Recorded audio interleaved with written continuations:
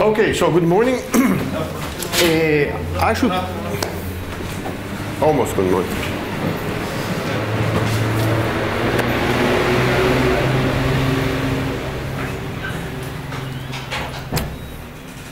Okay, good morning again. I'm supposed to talk about open hardware and Arduino.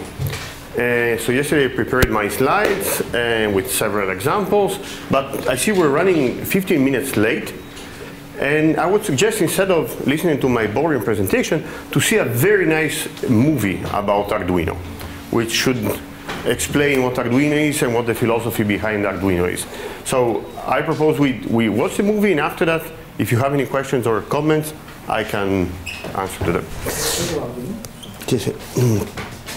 And by the way, this movie was run in a Media Lab in Madrid, right? The Arduino documentary. Yeah. Yeah.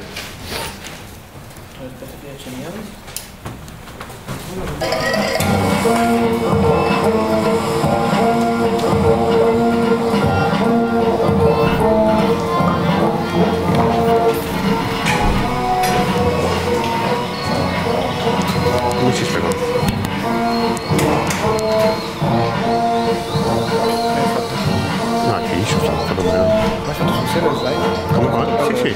No, figurati, dici slide. No, tranquillo, Possiamo andare avanti. Sto qua, 2, tipo 25 minuti. Veramente avanti. Come? Quando tranquillamente. Sì, boh.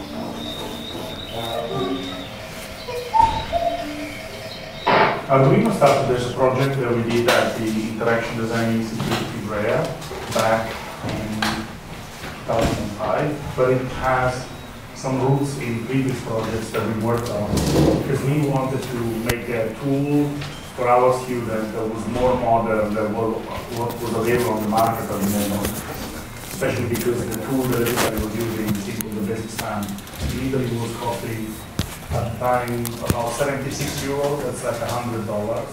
So it was very expensive for the students. They wouldn't do too much work because they didn't want to spend money on buying many boards that are expensive. So what happened, we started to look at possible alternatives, and also we were working on processing, the processing language, because Casey is one of the founders, was one of the teachers in Israel. So we thought, why don't we try to figure out how to make processing for the hardware?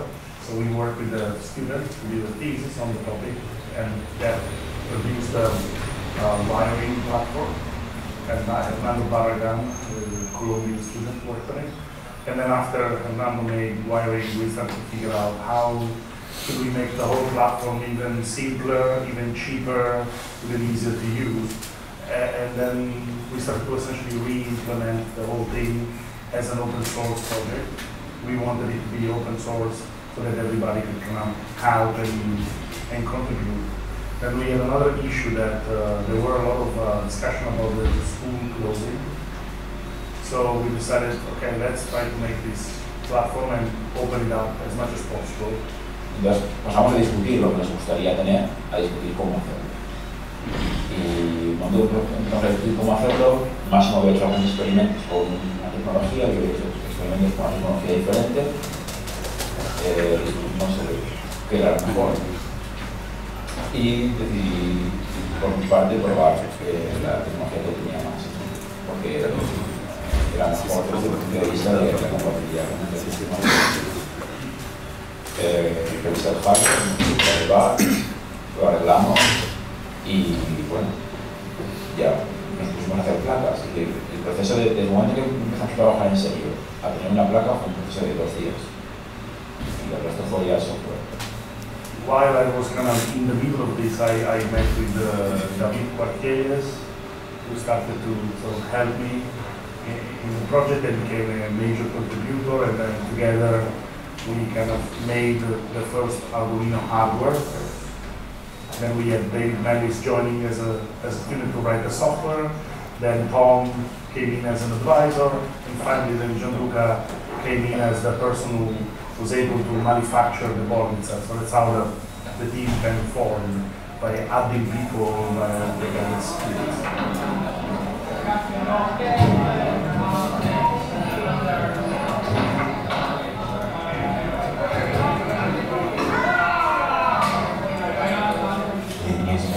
boards and wanted to port a bunch of programs to a cheaper microprocessor, basically, to install in some installations. And I helped write like a little compatibility layer so that all the old programs could run on the new processor. And then just being in Ivrea and not wanting to spend too much time on my actual thesis, I spent more and more time like working with Massimo and the guys developing everything. I knew that there was this development of this hardware equivalent to processor. And I went over to Ivrea in June 2005 to do a workshop with them on another subject. And they showed me the Arduino board at that point. And I looked at it and I said, you know, this is great, and it definitely works for your school, works for my school too, but I think it could be a larger thing. And I think more people would want to use this. And Massimo said, oh, that's good feedback, thanks. And then I went back to the States, and a couple weeks later they wrote to me and said, you know, we want to go further with this, and we want to try and get to the larger world. Do you want to join us as part of the team? And I said, yeah. And it was just, for me, it was a case that this is a tool that I could see using myself, and therefore I could believe in actually helping to get out to a wider world.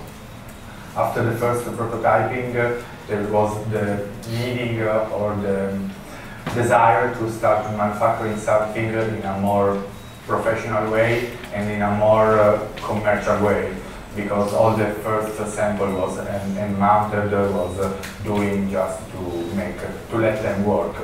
After Massimo and David decided and understood the prototype was working, they needed to make a bigger batch. So we decided to work on 200 units, and I made a little redesign, a little design for manufacturing in order to produce them. It was a test. They agreed with their school, an interaction with an institute and the K3 of Malmo, to buy 50 each. That was a good starting point.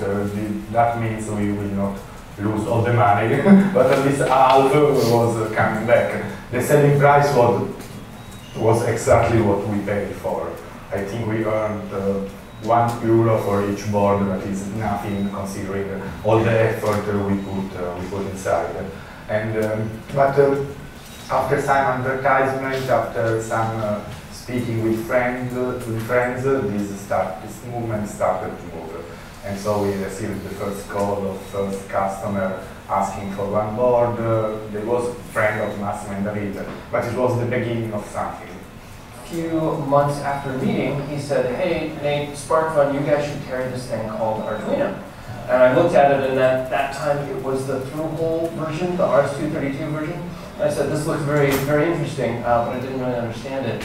I hadn't wrapped my head around it, and so we said, you know, Tom, I don't think it's for us. We don't really do kits. We're not sure how people are going to react to this, and so I decided against it. It was a few months later, 6-7 months later, that Arduino came out with the full USB version, and fully assembled and tested and ready to go. And Tom, again, came to us and said, hey, SparkFun, you should really carry this. And I said, oh, okay, well, I'm not really sure. You know, we'll bring in 20 and see how they sell. And that was the first 20 out of about 40,000 at this point.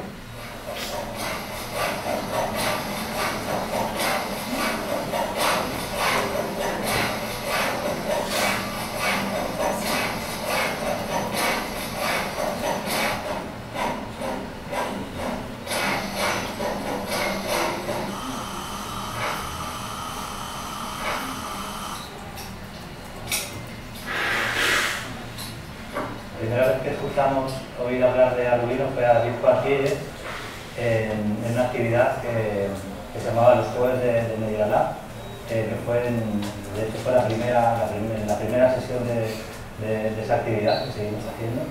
Y él suelta ahí su rollo y al final, ¿no? Después de hora y media de estar escuchando toda la historia de David, aparece que está involucrado en este proyecto, pero una cosa muy pequeña, ¿no? Entonces, para mí era como, wow, por fin, o sea, a ver, David, ¿por qué no empezaste por aquí, no?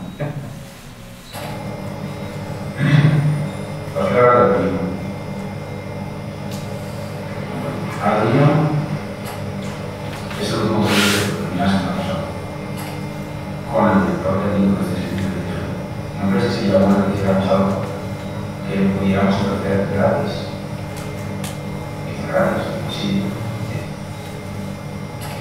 desde entonces, bueno, pues también a través de Gustavo y de seguir en contacto con David, pues organizamos un taller de Arduino en octubre de 2005, que creo que fue uno de los primeros talleres, el primer taller que se organizó de Arduino. El último día David propuso hacer pequeños prototipos, se llama trae tus cacharros viejos y hagamos algo con ellos. Y de ahí surgieron proyectos que fueron muy interesantes, pero la gente continuó haciendo pequeños instrumentos electrónicos, pequeños robots. Let's see, at the time, I was a senior editor, Nate was only a couple years old, and I had heard about this Arduino project, and I saw it online, and I thought, wow, a lot of people are starting to talk about this, I should check it out. And I got one of the boards and said, wow, this is fantastic. Beginners are going to love this. It runs on Mac, it runs on PC, it runs on Linux. This is exactly what everyone wants. At the time, a lot of people were using basic stamps, they were using all sorts of microcontrollers. And I come from using design tools like Flash and processing, and I'm like, oh, this is perfect. Exactly what I think everyone's going to want. And this was in the beginning of when Nate was starting to have a store. And so it took a little while, and it's very hard to do international money transfers. Basically, we started selling Arduinos and Nate right away. And then later on, when I started working with Lamore, who was part of Adafruit, the founder, we also said right away, this is a fantastic tool for getting people doing the things that they want to do with electronics. Not necessarily learning everything first, but getting the application done. Like I want my dress to blink. Very hard to do if you just want to learn electronics. With an Arduino, you can get that done in a few minutes.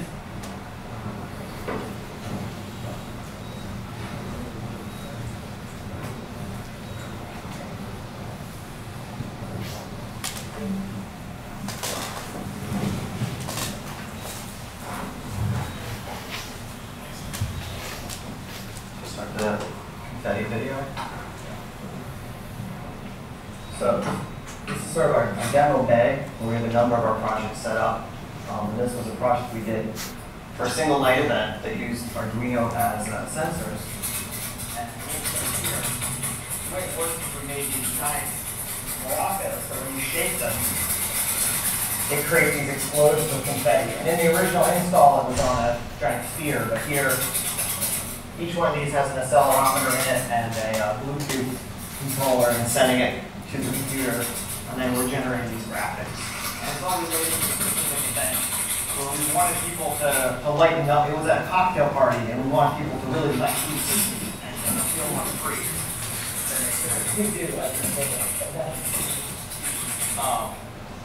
And maybe we should show you quickly the Lumino project over here.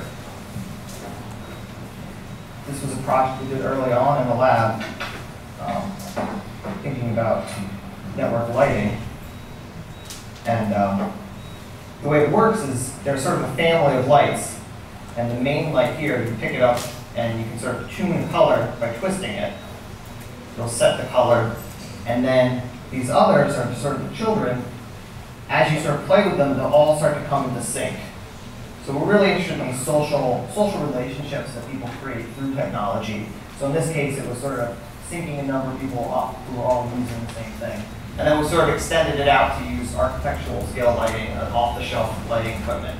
The very first thing I tried to do with an Arduino was run the 3D printer on an Arduino, which I probably should have started out with something simpler because it was really difficult. And I didn't know anything about electronics. It was just like stumbling blindly and trying to get it to work, but eventually I got it to work, and now we sell these MakerBot 3D printers, which actually run on, there's multiple Arduinos in the machine.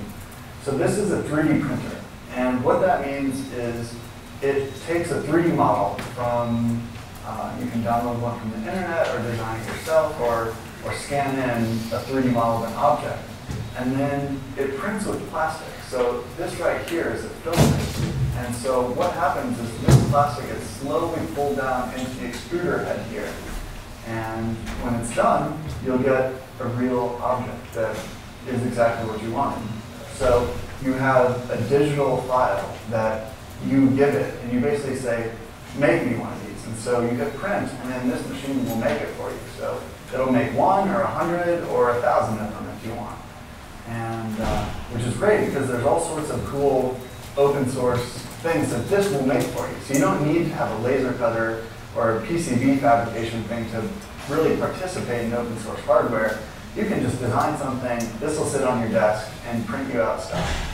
So it's one of the things I really like about this is that this allows you to apply the idea of open source hardware to things that are very, very basic that you would not otherwise consider to be open source hardware. So we have that there's an open source whistle, for example. There's an open source bottle opener. Over here on the wall, we have, right here, there's an open source coat hook. So we have a coat hook. This is open source hardware. There's a file on the internet you can download, and if you have a 3D printer, you can print out as many coat hooks as you want, and you don't have to pay anybody anything. If you want a bigger coat hook, you can make it bigger. And it's just this wonderful idea that we can apply this idea of open source to all of these common everyday things that we use in our life. Like what we're trying to do is open source everything. Would sort of kind of been a crazy idea 10 years ago, are now actually, there's a path that we can take to get there, and people are starting to take it seriously. Open source hardware is a fantastic way to make sure other people can look at your designs and improve them. Open source hardware is a fantastic way, so you don't have to answer emails, people asking can they necessarily use something. You put the license out there. You said, open source hardware for us means you can take our stuff, you can do whatever you want with it. You just have to do the same thing we did. Release it back, allow other people to do whatever they want with it, and they can sell it as long as all the attribution, all the credits, all the things that you've requested are respected. And so far, it's worked out great. If you look at Linux, it's a perfect example. If you look at Apache, all these things that run the web, it's all open source. If you have to pay someone or talk to someone or license something every time you wanted to put up a website, we wouldn't have the fantastic world of information sharing we do. So I look at Arduino as a physical representation of all the great things we got with open source software, but now it's starting out with hardware. We will get a level where people will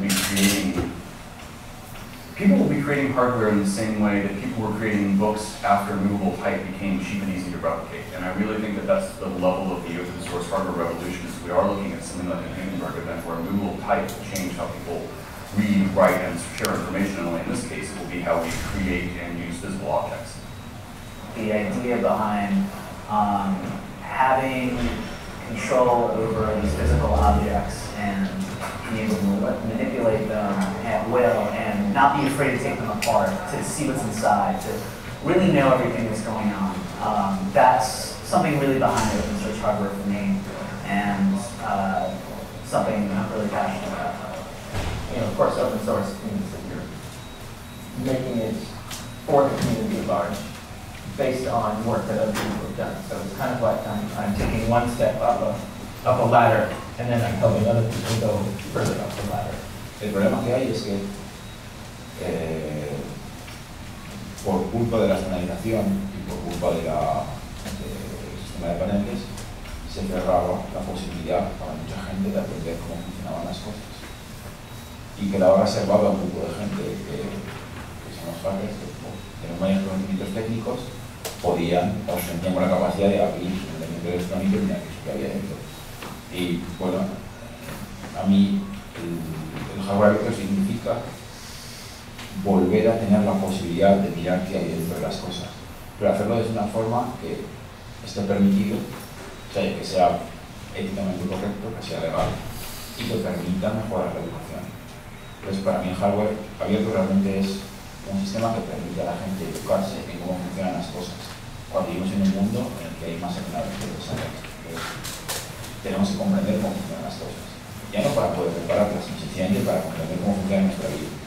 Y yo creo que es una necesidad. At the beginning,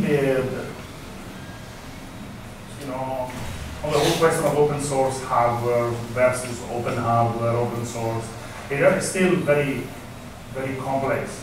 It's a very complex situation. There's still not very defined standards or licenses or processes. For us at the beginning, it was a specific need. We knew the school was closing, and we were afraid that lawyers would show up one day and say, everything here goes into a box, and gets forgotten about. So we thought, okay, if we open everything about this, then we can survive the closing of the school. So that was the first step.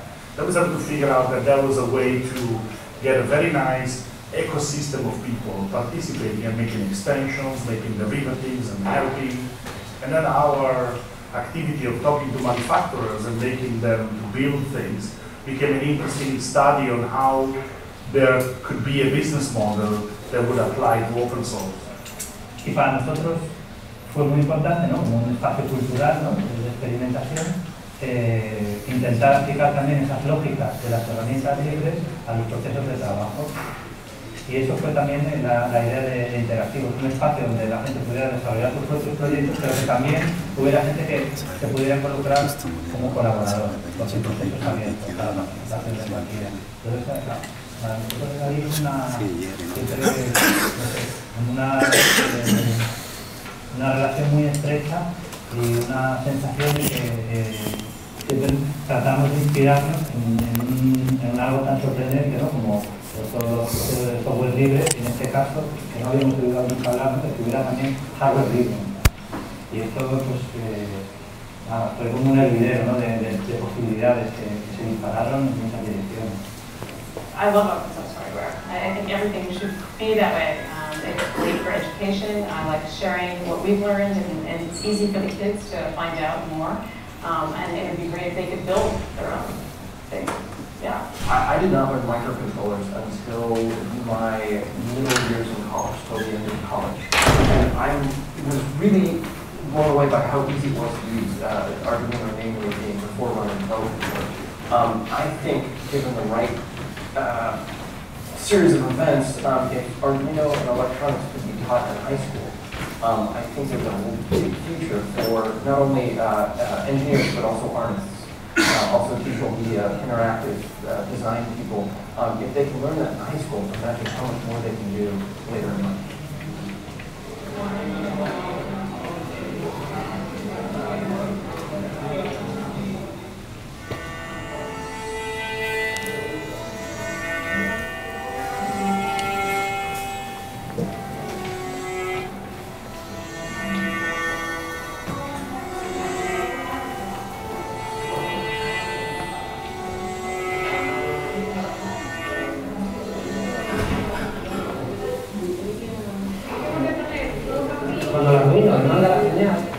El Arduino controla exactamente lo mismo que harían estos dos pulsadores. Esto está hecho para grabar y reproducir tocando los botones a mano. Pero si le colocas unos octoacopladores, estos de aquí, desde la controladora, puedes puentear el pulsador y activar el pulsador con una señal eléctrica agarrada a la controladora. Por eso el Arduino però dovresti registrare diversamente un più spazio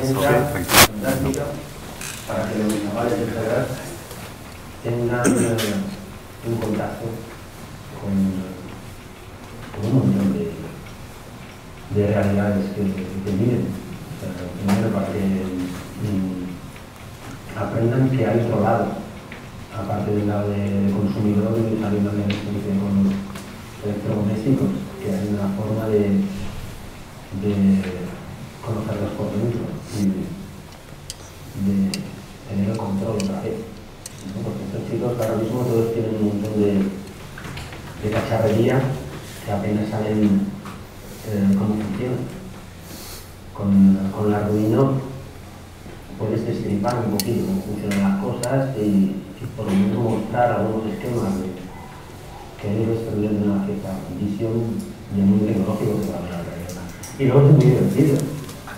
Es muy divertida y sirve para enseñar electrónica, sirve para enseñar a pensar, sirve para enseñar a tener proyectos a medio plazo y trabajar en equipo, para participar en una comunidad, documentarse. The potential for students when they're just learning how to use a computer to learn how to make things with computers, to me that's powerful. And what that would actually mean long term for students with only $50 to be able to plug something into their computer and make something with it over and over and over again and iterate it and share it. the type of creative community that can engender in young people, to me, I think that's going to change everything. And I'm really excited to see what happens as it develops.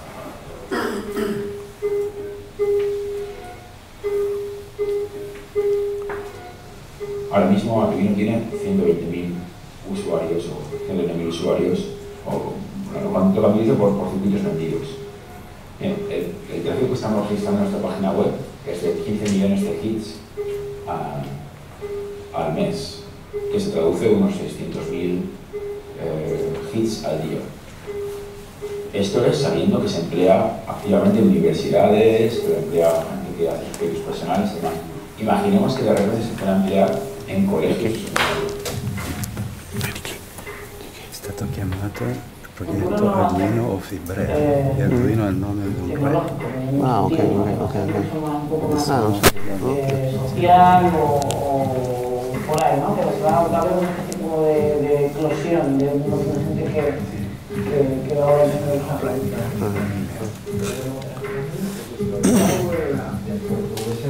I definitely see Arduino taking one path of just being very easy to use, even easier than it is now. So making it easier for beginners to get into it. One of my favorite distortion pedals, a big muff with my favorite microcontroller board, an Arduino.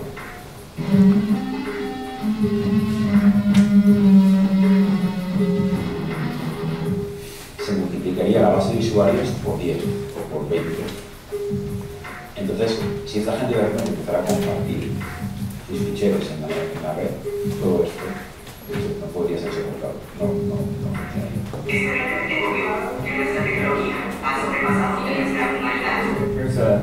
Here's a robot. If I tilt, you can see the light goes left, I go up.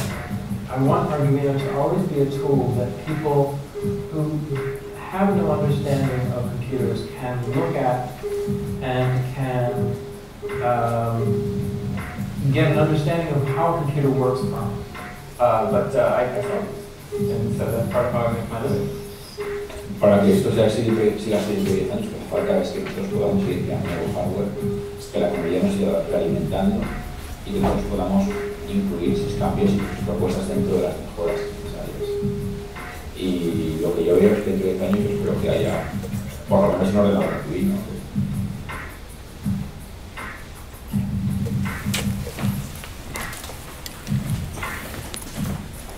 Okay, great.